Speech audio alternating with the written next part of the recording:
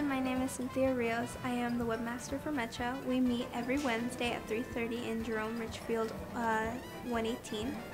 M.E.Ch.A is a political and cultural club here on campus. We put on events and we organize with the community and students so we can organize and make really cool projects. What is M.E.Ch.A? M.E.Ch.A stands for Movimiento Estudiantil Chicanos de Aztlán. And M.E.Ch.A is an organization that encourages students to be active in political activities and also in terms of community activities on campus and off.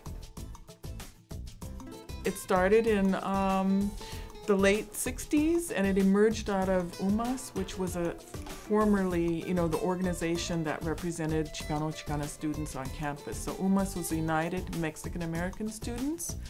But when I arrived at Cal State LA in late 1968, people were questioning just this term, Mexican American, and it was at that moment that, students decided that we wanted to identify as Chicanas and Chicanos rather than Mexican American, hyphenated American, and rename and state that we are Chicanas and Chicanos with a political purpose. We weren't simply hyphenated Americans. Why was it necessary?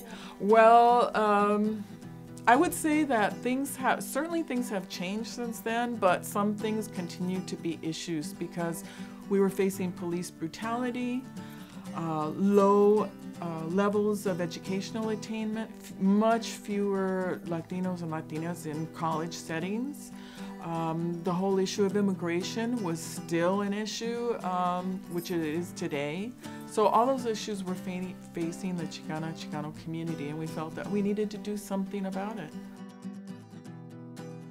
M.E.Ch.A is important just because as Chicano students we need to rise and face issues together, and it's necessary in order to help the community. I hope we can get more people involved and out there because we really need awareness, and I think together we can always make something great.